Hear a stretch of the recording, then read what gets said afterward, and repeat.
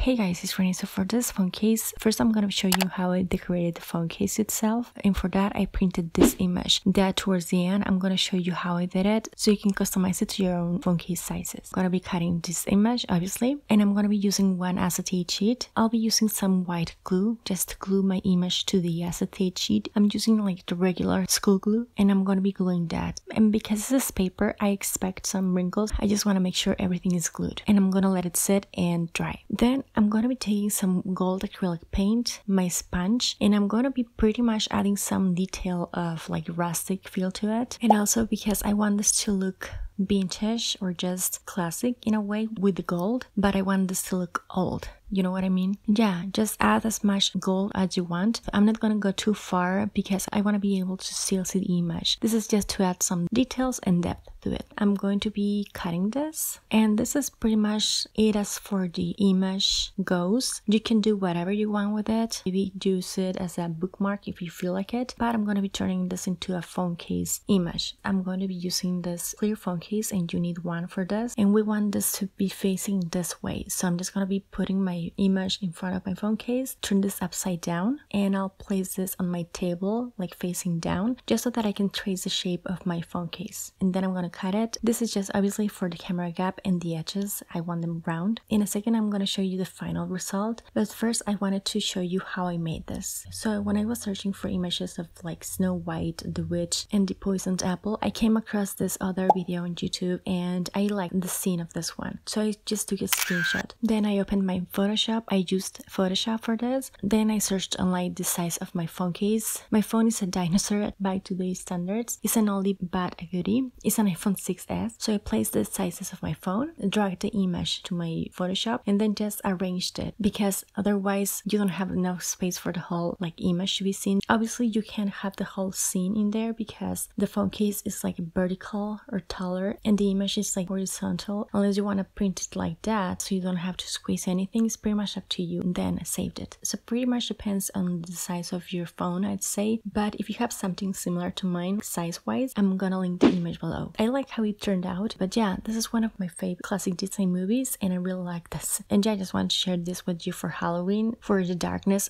that the scene contains for Halloween, but making this nice and classic. Well, I think nice anyways. And also you can probably do this idea for other cartoons that you like. But yeah, hopefully you liked it as much as I did, and if you did, don't forget to give this a thumbs up and share this. Thanks so much for watching. I'll talk to you later, and take care. Bye.